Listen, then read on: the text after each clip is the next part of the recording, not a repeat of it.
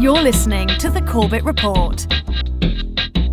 CorbettReport.com.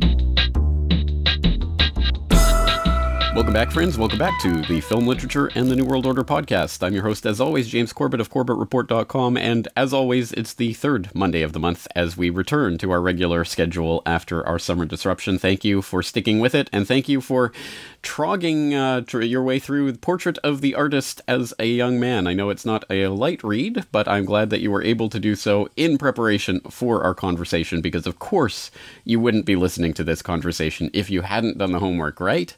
Well, now that I've suckered you into that, I have to reveal the fact that, we're probably not going to be confining today's exploration to Portrait of the Artist as a Young Man. In fact, we're probably going to be ranging throughout the works of James Joyce, but don't worry, I don't think you'll have to have read everything he's ever written in order to appreciate this conversation. I haven't read everything he's ever written, but probably close to it. But joining us for this conversation is going to be from the Emerald Isle, none other than Thomas Sheridan, and I'm sure that my longtime listeners will remember Thomas Sheridan from our previous conversations. We've had a few conversations now on the subject of psychopathy, circling around his books, for example, Defeated Demons, Freedom from Consciousness, Parasites in Psychopathic Society, or Puzzling People, The Labyrinth of the Psychopath. But he is the author of, many other works and blog posts and other things besides. He's also an artist and the host of The Velocity of Now, radio show / podcast that I hope all of you are paying attention to. All of the relevant links will be included in the show notes for this conversation, but his one-stop shop for all of these links is thomassheridanarts.com, so please go there for more information on Thomas and his work. Thomas Sheridan, thank you so much for joining us today. Oh, I'm delighted to be asked, James. Thank you. Well, let's get into the story of how I came to ask you to participate in this conversation about James Joyce. And long story short, I was on YouTube, browsing your YouTube channel earlier this year, when I saw an interesting post about James Joyce, the Magus from Monto. And it's basically the biography channel version of the James Joyce story. But you also had an interesting subheader for that on your channel. You said, Portrait of the Artist as a Literary Magician. So I watched that biography and thought to myself, if I'm qualified to talk about anything on the planet, it would probably be James Joyce. So why not have you on to talk about James Joyce and your position when it comes to Joyce as, I don't know, a muse, an inspiration, an enemy, a rival? I have no idea what your take on Joyce and his work is, or his place in Irish history or the Irish context. So I'm going to completely open it up to you. We haven't even really pre-discussed this, so I'd like to know why did you post that to your channel? Are you interested in Joyce? In what way do you approach Joyce and his works? Well, all and none of the above, which is probably very Joycean. Well, I grew up on the north side of Dublin, so I was born in the 60s, and my grandparents and the world that I grew up in, was still like the Victorian world that Joyce writes about. I mean, a lot of the kind of songs and poems and the way people speak in those books was the world that I grew up in. So that was kind of, familiar to me, the kind of use of language, the kind of strange lyrical, sardonic / whimsical way that working class and middle class people used to talk there. Sadly all gone now. And so that was interesting to me. Now, I'll explain to you about Joyce first. I hated Joyceans when I was growing up, because in Ireland it was some sort of like oafish, bombastic, Trinity guy with his arms spread apart outside a pub that he probably wouldn't normally go to, and he's putting on the different voices of Buck Mulligan and the Citizen and all this kind of thing. And I can say it truly annoyed me now, because it seemed so, I don't know, so pretentious or something to me. And I preferred like things like Brendan Behan, if you were going to go into that kind of Irish literature. Well, it's different, but I mean, of what they consider the classic ones. And so, I don't know, I was probably about 19, 20 before I read anything. and it was the Dubliners short stories, and it didn't. That I was going through and says, "What's the big deal?" It all seems very middle class. It all seems very Victorian angst. And then I got to one short story called Araby, and I think it's still one of the best things I've ever read. It's about a young boy coming of age, sexually, emotionally, psychologically, and he falls in love with this girl. His first time he falls in love, and he's quite young. He's like going through puberty, but he falls hopelessly in love with his friend Mangan's sister. And it all culminates in him going to meet her at an Arabic bazaar, well, a pretend one, at some Freemasonic hall. And when he gets there, she's talking to another boy, and he is obviously heartbroken because he's now learning the lessons of love, and it's all done within the kind of framework of the market being closed down, and all these sort of grubby guys who are pretending to be Arab traders taking off their costumes and counting their money. And he gets his first introduction to how reality is sham in many ways. It's a rite of passage on an emotional and sort of psychological level, and that story has still to this day caught me. And then the rest of the book was quite interesting, and then of course The Dead, which is the final story in it. And I honestly, I actually think one of the first things I've ever read that actually made me cry, as Gabriel is recounting the death of Michael Fury's corpse under the tombstone in Galway as the snow is falling across Ireland. And it's still one of the most beautiful passages ever in literature. And from that point on, I said, okay, this guy definitely has something. This guy's definitely got it going. I get it. I totally get it. Then I read Portrait after that, and that was fascinating. And it is a good one to start out on.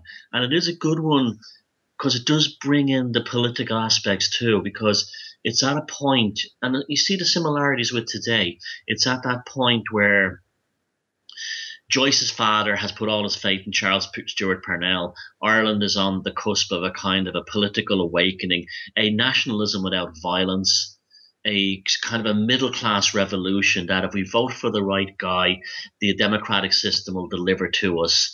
And it all takes in the context of his mother dying of cancer, his rejecting the church, his development of his own hedonistic lifestyle, and his growth as an artist. And that to me was just a very symbolic thing, because I went through that personally myself, because I grew up when the so-called troubles were still going on.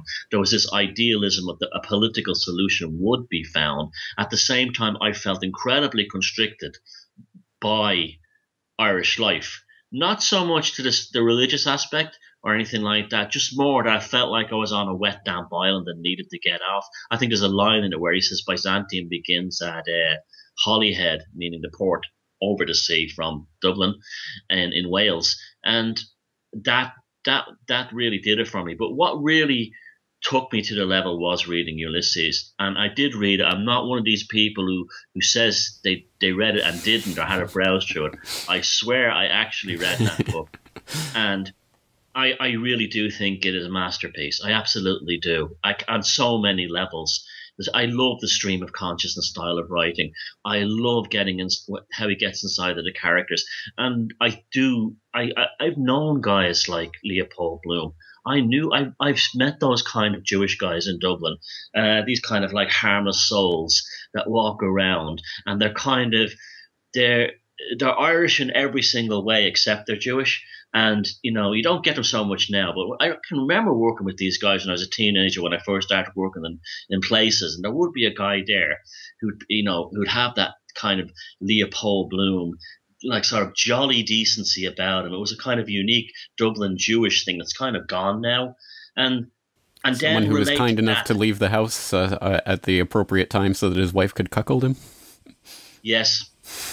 Maybe not. But I do remember he used to cook kidneys. I honest God, I do remember this guy Victor used to cook kidneys, used to fry kidneys in the morning, just like Bloom.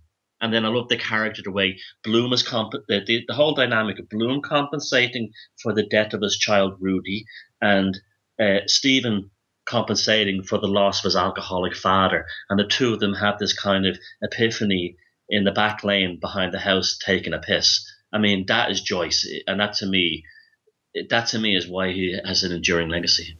Well, you very well put, and you bring up, I think, the perhaps the operative word that I think so much of Joyce swirls around, which is epiphany. And Joyce actually did define epiphany in one of his earlier manuscripts that was never published, not published during his lifetime, Stephen Hero, which was kind of the original working version of what became Portrait of the Artist as a Young Man, a very, very, very thinly disguised autobiography. And in that, so much of it centers around art and aesthetics, and part of that is his idea of epiphany, which he defines in that book, where he says, by an epiphany he meant a sudden spiritual manifestation, whether in the vulgarity of speech or of gesture, or in a memorable phrase of the mind itself. He believed that it was for the man of letters to record these epiphanies with extreme care, seeing that they themselves are the most delicate and evanescent of moments. And I think really, this concept of epiphany is so important in Joyce's work, especially, I think, in Dubliners, where it's quite obvious that each story ends with some moment of epiphany for a character, and that can be extremely powerful. But I think the interesting part of this is that it's through a vulgarity of speech or gesture, through a memorable phrase, through something tangible and real, that this character has a spiritual manifestation, reaches some sort of level of understanding that's beyond the physical. But you have to go through the real physical reality of the earth to get there. And I think that says something about Joyce and the way that he viewed the world and the way that he approached his art as well, which is that there's always a real grounded reality to what's happening, even if that reality can transcend into a spiritual realm. So, I mean, for example, in the Dubliners, where a character is fumbling for a corkscrew, but he can't see it because his eyes are watering, or something of that nature. I mean, it's always in these moments that you understand the sort of the inner workings of a character's consciousness. And I think that really comes to fruition in his later works, especially in Ulysses. But let's backtrack for a moment, because when we're talking about this, the sort of going through the physical reality to reach some sort of deeper spiritual truth or truth about consciousness, let's look back at Portrait of the Artist. You bring up the idea that his father was devastated by the failure of Charles Stewart Parnell. And it strikes me that for people who did actually take the time to read Portrait of the Artist for this conversation, those who are not well familiar or well versed in Irish history probably were lost a little bit in that Christmas dinner scene that is the central part of the first chapter of Portrait of the Artist, where his family is basically squabbling over their interpretation of Charles Stewart Parnell and his legacy and whether he was a great man or a vile sinner, which is a very interesting scene because it's told through Joyce/Daedalus's very young eyes, so he only has a sort of dim understanding of what this is all about, but we get to hear the conversation. For people who don't know, just tell us a little bit briefly about Parnell and sort of his role in Irish politics and history. Well, he was the leader of the parliamentary party. And he was seen as the way to bring independence to Ireland without the usual methods of war and so on. He was seen as a solidifying character to deal with the sectarianism between Presbyterians in the north and Catholics in the south. He was also seen as a kind of a way of bringing both rural Ireland and urban Ireland together towards this independence movement. They were very successful, winning a lot of seats in the British Parliament, but it was an enormous underestimation by the parliamentary party and by the cult of Charles Stewart Parnell. People have a tendency. It's such the story of today. When a new politician comes along, be it Obama or anything like that, Obama's a classic example, any of them, where people put their absolute hope in this will be the guy who will be different than all the others. This is the one that will lead us to salvation. Now, what happened was it turned out that he was having an affair with a married woman called Kitty O'Shea, and it wasn't anything weird or kinky. It was just a basic romance. Now, that did not go down too well with both moralizing Catholics and religious Protestants, and it destroyed the parliamentary party, and it tore the heart out of middle class Victorian Ireland, who really did elevate him to an Obama type figure at that time.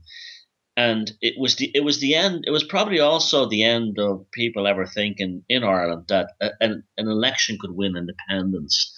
The nationalist movement really took off. I mean, the Republican military movement really took off after that. The scene at the Christmas dinner where his father, now remember, Joyce idolized his father, absolutely idolized him. And his father wasn't a very interesting man too. And when the father has that breakdown and he says, my poor fallen king, or something like that, that's Joyce really seeing the death of his father right in front of him at a table. His father then went on went on a downhill basically after that, and eventually killed himself with alcoholism. And it was that epiphany again. Here was Joyce realizing that there was no point in playing the game. There was no point in being ordinary. There was no point in being a decent man like his father, because the system was not conducive to that. And then in the book, from that point on, it's when he starts experimenting with being an outsider, when he truly becomes an outsider.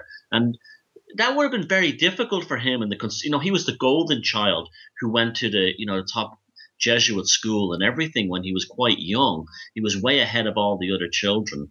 He was a remarkable intellect for a child. But yet he had turned away from all that. And it was that moment with his father. And that's actually reflected later on in Ulysses, because it's the second last chapter of the book, right before Molly Bloom, the Penelope's episode, where that amazing dialogue between Bloom and Stephen walking through the streets of Dublin after coming back from the brothel, you're really left with a sense of healing, that this is the conversation that James Joyce never had with his father, but longed to. Absolutely. Well, you bring up so many important points there, but one of them that comes to my mind is reflected in the fact that, full confession, I am holding in my hand my master's thesis from Trinity College that I wrote over a decade ago now, on Joyce the socialisticist. And basically the idea of this thesis was that Joyce at one point had written a letter to his brother saying that his political leanings were socialistic in nature, and I was trying to explore what did he mean by that. And the ultimate conclusion of this was not very much, that basically Joyce was not a very politically inclined writer, did not have a very well-defined political stance, and that was a pretty inconclusive way to write a master's thesis, but well, there you go. That's one of the reasons why I never actually ultimately wanted to become an academic, and I'm glad that I didn't. But I think the point of that is that really, I mean, politics is such an important background and setting for what Joyce is writing about, but it is not in any way, I think, the driving force of what he's writing about. And that's reflected in things like the Parnell scene, which, as you say, is kind of the death of his father in his own mind, is the death of the sort of political aspirations, or at least the political side or nature of what's going on.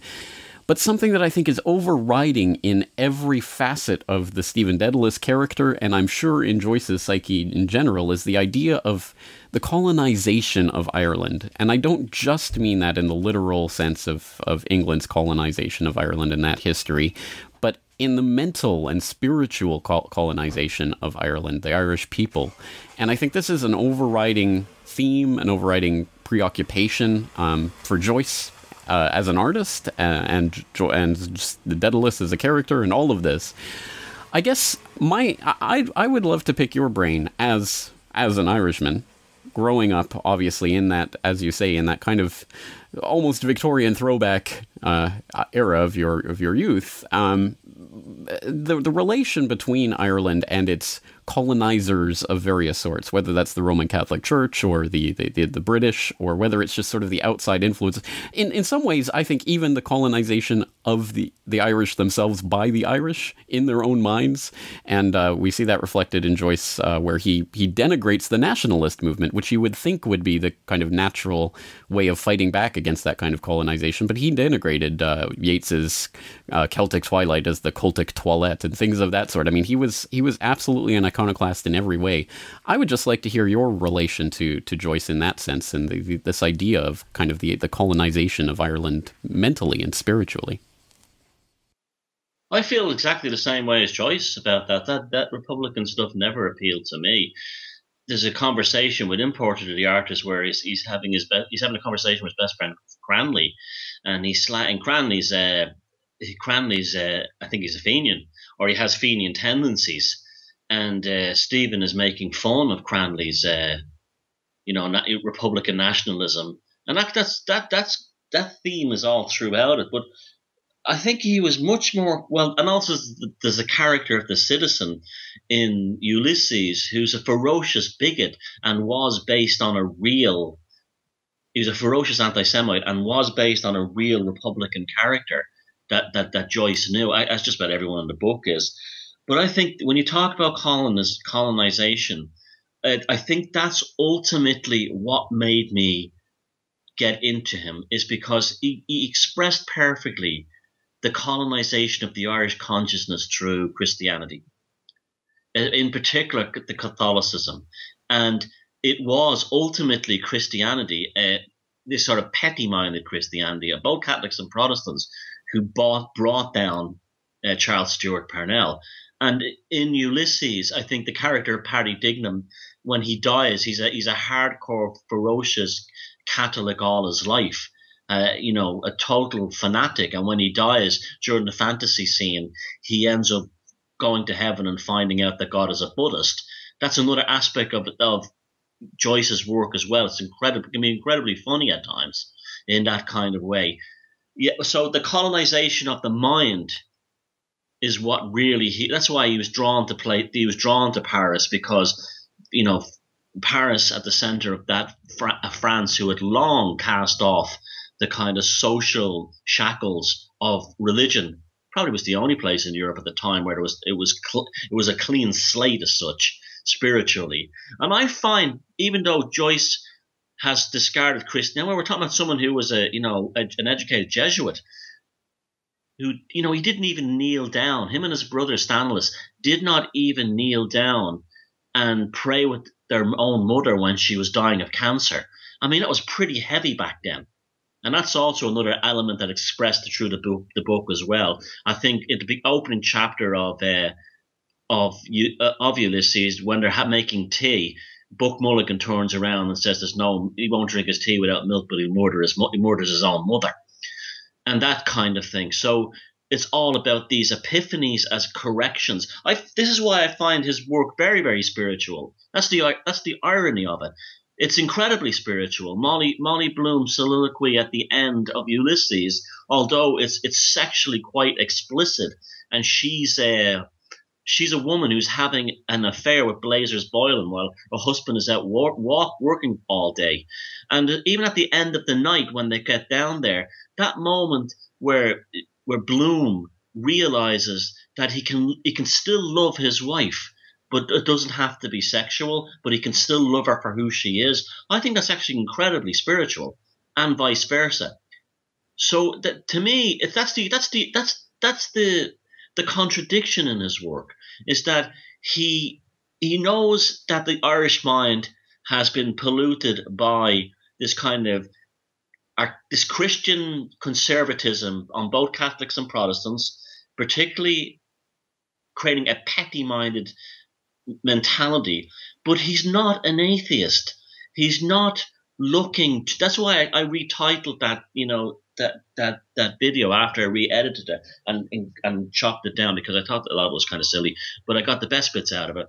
And that's why I called him a literary magician, because his use of language and his use of phrase, it almost reads sometimes like you're reading religious text in the way in the way the syntax is laid out, especially if you read those books out loud, especially Ulysses. He goes through heaven, he goes to hell, he goes to heaven, and all these things, but he does not discount the spiritual experience. And I find that amazing, because if he was truly trendy, let's say, just say if he was truly sort of like a fashionable, intellectual intelligentsia of the Bohemian sect, he would reject all religion and all spirituality, but it's very much the opposite. There is an embrace there, isn't there? That is, I mean, as you say, tinged with irony and contradiction, which I think imbues everything that he does. And perhaps one of the biggest ironies, of course, being that he had to go abroad in order to find home in many key respects, and of course never was able to really return to Ireland, and never was able to reconcile with his home, or his erstwhile home. What is the ultimate message of that? I mean, is there a home for the iconoclast, or are they destined to wander the earth, always just longing for or trying to reconstruct home in their own minds? I think that's exactly it, what you just said. He was the iconoclast, and the exiled artist ultimately begins to build, and this is Joyce in a nutshell, an idealized geography of the place they left from, in that they start to see it almost like a dream, and then it becomes a dream-like experience of the past. I mean, it's absolutely true. And people said if the city was ever destroyed, they could rebuild it from scratch, just using his books as the plan, the architectural plan to rebuild it. And that's again a healing kind of thing. It's almost like a religion. You see, we're back to the idea of the sort of like the default undercurrent of spirituality again. Ulysses, although it's written in Paris, is his pilgrimage to Dublin, in the sense that he knows there's a tremendous font of creative and artistic, and a very deep well of artistic and social and cultural, realities he was able to draw upon. But that layer of petty-minded Christianity and Catholicism in particular is almost like the poison in that well. And so he can go to somewhere like Paris, and he can draw from the well without having to draw from the poison within it. And so that's a classic. That's really what the iconoclast is. The iconoclast is like the person who falls madly in love with someone. The love affair ends badly, and they hate them. They hate the other person, but they don't really hate them. They hate the fact that they can't love them anymore. And that, to me, is Joyce's relationship with Dublin. So do you feel that the end of Portrait of the Artist, April 26th, Mother is putting my new second-hand clothes in order. She prays now. She says that I may learn in my own life and away from home and friends what the heart is and what it feels. Amen, so be it. Welcome, O life. I go to encounter for the millionth time the reality of experience, and to forge in the smithy of my soul the uncreated conscience of my race. April 27th, old father, old artificer, stand me now and ever in good stead. Is that hopeful? Is that something that we should be celebrating, or is that the break that we should be in some sense lamenting, that Ireland couldn't find a place for someone like Joyce? The uncreated conscience of my race, I thought that is still one of the most remarkable things ever written. But this experience is not just unique to Ireland. I mean, it's if you look at the writings of British writers in the 60s, like Osborne, look back in anger, that experience also existed within Britain. And as I'm sure it's existed in everywhere else, from the United States to Canada to you name it. There's always been writers who've been dissatisfied with where they live. In Ireland, because of the island, remember we're a small island, the idea of leaving is not that strange to us. But the idea of the uncreated conscience of my race, he was literally, there's an egotism there. This is to say the least, yeah. Big time, like he's setting himself up. Well, let's be honest about it. He kind of achieved it in many ways. The Ireland of today, we just recently were the only country in the world who voted in same-sex marriage through a national vote, and that's about as liberal as it gets anywhere. So, in many ways, this is the Magus aspect. This is he achieved that because those ideas. I'm a firm believer in this idea that if you create a work of art, you're actually creating a work of magic. Now, when I say magic, I'm talking about intention into action and then changing society from something that originated in your own consciousness. This could be Joyce again and his Jesuitical background. It's the whole Jesuit education is very much on altering consciousness. And so he did it. We can laugh all we want, but he did it. And it's an ongoing process. I mean, his love letters to Nora are so pornographic that even today they're shocking. They're absolutely shocking by even today's standards. And so they're not even. There's so much of Joyce's work, like the pornographic stuff, that's still not even talked about. And that was just him pushing the barriers. It was almost like he was being a druid or something, that he was using his own, his existence alone, his actual biological, physical, psychological, emotional, spiritual existence was to rebuild reality around him.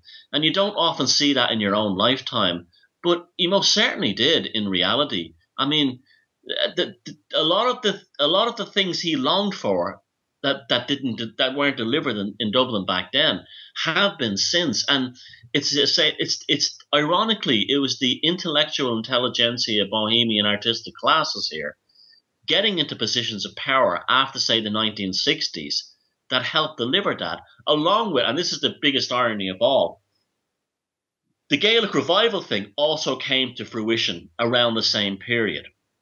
It was almost like that had to happen first. And although he poo-pooed Yeats and all that, Yeats's whole idea of this, but Yeats's reality has come true as well in a different way. And that to me is why I called him the Magus from Monto. Monto was the red light district in Dublin. And that's the part in Nighttown in Ulysses. The epiphany, the powerful sort of like shamanic epiphany happens there, where Stephen sees his mother. They're probably drinking absinthe or something like that. Stephen has the hallucination of his mother's corpse rotting with cancer in the lampshade and smashes it in the chandelier and smashes it to pieces with a broom. When they get outside, Bloom falls down on his knees and has a vision, a hallucination of seeing his baby Rudy, almost like as the boy Jesus, floating in an alleyway, in a urine stained alleyway behind a brothel. I mean, this is phenomenal stuff when you start, even just that section when you start looking at it. And yes, he ran away. Yes, he was an iconoclast. Yes, there was tremendous narcissism in the final passage that you just read there in Portrait of the Artist. But guess what? It came to pass.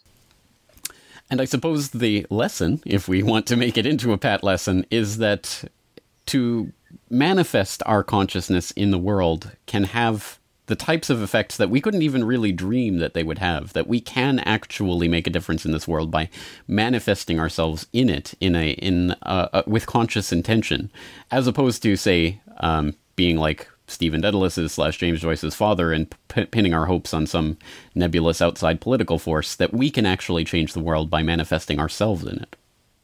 Well, look what you and I have done by just saying enough of this bullshit. We look at the people we've reached. And we're not the only ones. There's dozens like us have done this. And that's the same thing. That's intention, consciousness into intention, and produce it, and then producing the action, and then it gets out there. And are you and I not iconoclasts? Are you and I not the same as young Stephen getting on the boat at Dunleary to sail to Holyhead? We had that moment too, the crossing of the sea. When Joyce is describing Stephen crossing the Irish Sea, he's describing the death of the old Stephen. It's almost like a River Styx experience because his work is laced with Hellenic archetypes. Across the sea, so the old one dies and the new one begins. When people like you and I decide to go out there, and this is also very hopeful for people listening who don't know what we're talking about and go, what these two gobshites on about, to use a Joycean kind of language. What we're saying to you is that Joyce proved that being an iconoclast against the prevailing orthodoxy can allow you to make changes in reality that are far more spectacular than you even in your wildest dreams thought would happen. You've done it, I've done it, and lots of others have done it. So there's the message there that you can also do that. And so this is why I love the iconoclast. I love the recycling of that, because there is a lot of hope in that, because it works. And this is why art is so much. I mean, this is why I love your show, is the fact that you cover things like this kind of literature and interesting, important films. You cover Kafka's and all this kind of thing. This is to drive home the point that it's very easy for someone to get political. See, this is what makes alternative media so much better. It's very easy for someone to get just politically interested or politically angry. But if you do not have a kind of a cultural, and I mean that in the broadest sense, undercarriage, support system below that to guide you through it, it seems as a very bleak journey at times. But this is the beauty of literature. This is the beauty of art, painting, poetry, music, is that it acts as a support mechanism for this journey. So I would say to everyone, look, it's not negative. It's very positive.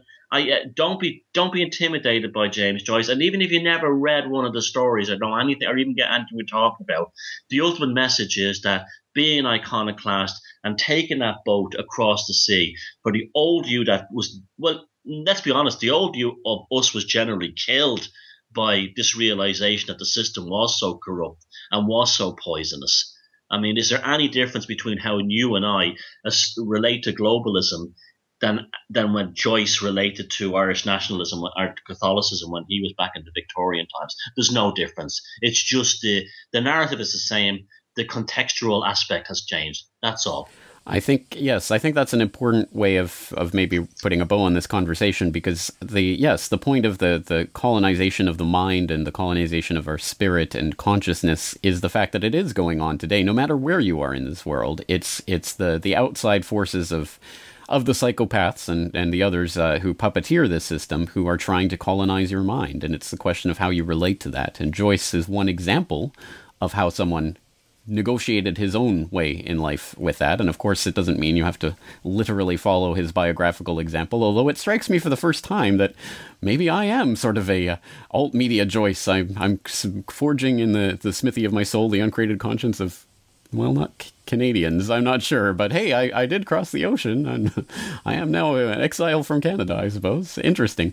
Well, there's so much to talk about. I mean, we couldn't possibly encapsulate it all in a conversation like this, but I think we've left with people with some various things to chew on. But before we wrap up this conversation, and since I'll probably never have, or won't have much opportunity to talk about Joyce on the program in the future, I suppose we should at least touch on the idea of Finnegan's Wake. I'm not sure if you've actually read the intimidating tome, even more intimidating than Ulysses. I myself, I know I tried to read it once. I'm not sure if I actually got cover to cover, but I don't think that reading cover to cover is necessarily the point of a book like Finnegan's Wake.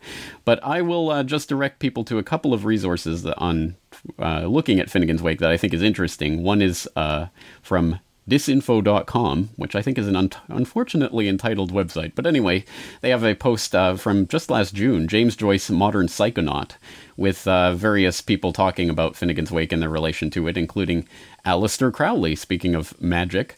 I am convinced personally that Mr. Joyce is a genius all the world will have to recognize. Or Timothy Leary, Joyce's prose prepared me to enter psychedelic space.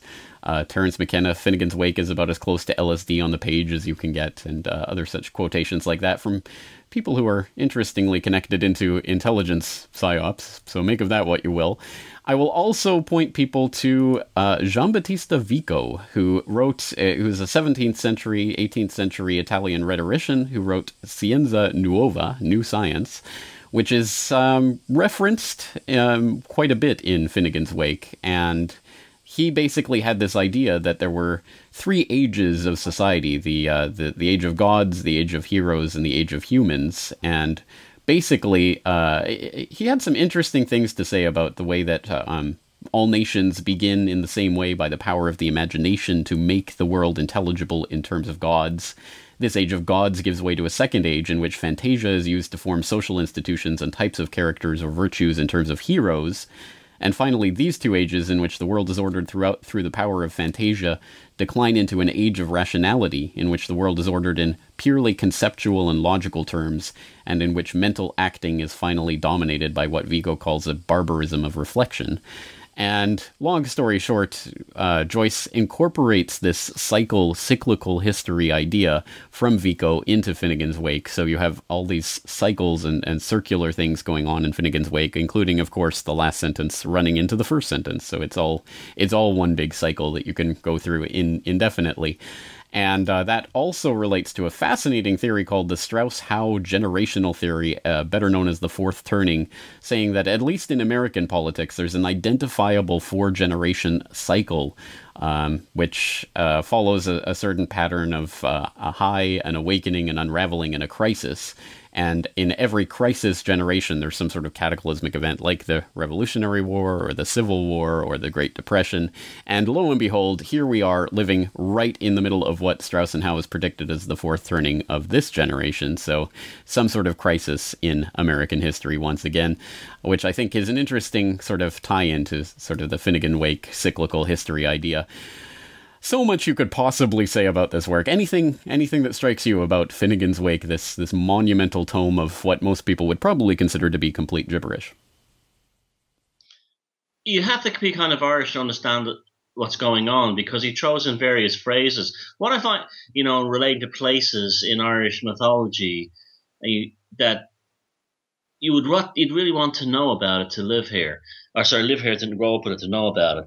I will say this, though. I never read Finnegan's Wake, I think, more than a couple of pages at a time. But I think that's what it is. I think what Joyce was trying to do with Finnegan's Wake was to rewire the consciousness of the reader, almost like as a reset button. Like, I'm glad you said that you don't start at the beginning and go to the end. It's not that kind of novel. It's the ultimate bathroom toilet book. Yeah. You pick it up, you read a couple of pages, or even before you go to sleep at night. You don't necessarily have to understand it, but I think it's almost like he was trying to rewire people's neural pathways, or scramble them. Almost like, scramble them, that'd be a better word, in order to get them out of conditioning and to have them rethinking again. It also sounds pretty fantastic if it's read aloud by the right person. Right, yes. It can almost come across. And there is a recording of Joyce reading Finnegan's Wake, or a passage therefrom, so I'll put that in the show notes so people can listen to Joyce himself actually reading a passage. And I agree, it is poetry. It's almost music in a way. It's absolutely beautiful, and I would make a case for this book as a children's book, if nothing else. I think children would delight in the sound of the language. I think it's just beautifully written in that sense, even if it is pretty incomprehensible from any sort of rational sense. Yes, if you just listen to the tones, it's also got an interesting rhythm to it. That I've heard that recording of Joyce reading it, and it's very rhythmic. It reminds me a lot of the most ancient form of Irish music, which is called sean-nós singing. This goes back, thousands of years, and there's a lot of that energy about it. Again, it's not meant to be taken on the conscious level, but it's a treat for the subconscious.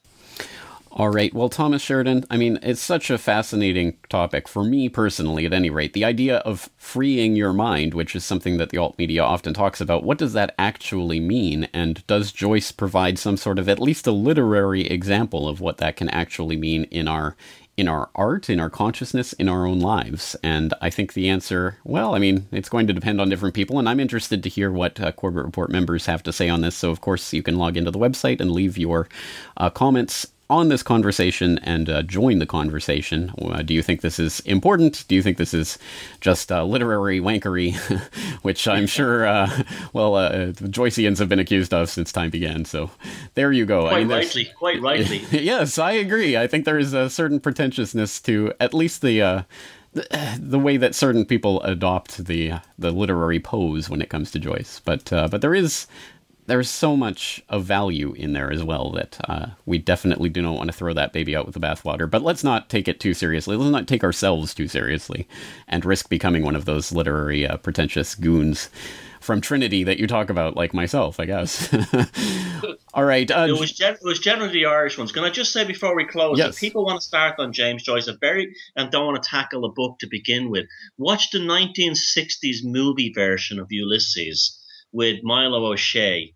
It's a good introduction to how Joyce thinks, and it's a very good film adaptation if you can consider what the director was dealing with, and then go to probably the short story set Dubliners if you want to go and read it. Right, yes. Yes. Well, certainly Dubliners would be the place to dip your toe in the literary works. And I have never seen that 1960s movie of Ulysses, so I will definitely check that out. I'm interested to see how on earth you could turn that into any sort of recognizable film narrative. But interesting stuff. All right, well, Thomas, we've talked a lot about art and consciousness, so we should, of course, introduce people to the fact that you yourself, of course, are an artist. You have your own art. Tell people a little bit about that and how they can see it. Well, if they just go to the website, there's a gallery there, thomassheridanarts.com, and you can check that out. And that's basically it. I don't get much time to paint these days. I've been spending a lot more time under the ground in megalithic tombs and passage graves. I'm making a documentary that's going to come out in a couple of years. Well, I'm one of the hosts of it, and so that to me is where I'm in there now. I'm become this like subterranean creature, but looking at scribblings on the scratchings on that were left by people thousands of years ago on rock walls. But I'm loving every minute of it. But that's the idea. I just want to strip down my own consciousness down to a base level and begin again, because I think, art is the best way of, and Joyce proved this, of hitting the reset button in your consciousness.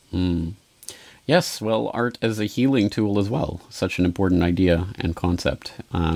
Again, so much to talk about. ThomasSheridanArts.com is the place to go to find all of that and all of your writing and your radio show and all of that. So I hope people will check it out. It will, of course, be linked up in the show notes. Thomas Sheridan, thank you so much for a very, very interesting conversation. Likewise, James. Thank you. The Corbett Report is brought to you by the Corbett Report subscriber, a weekly newsletter featuring James Corbett's International Forecaster editorial, recommended reading and viewing, discounts on Corbett Report DVDs, and once a month, a subscriber-only video.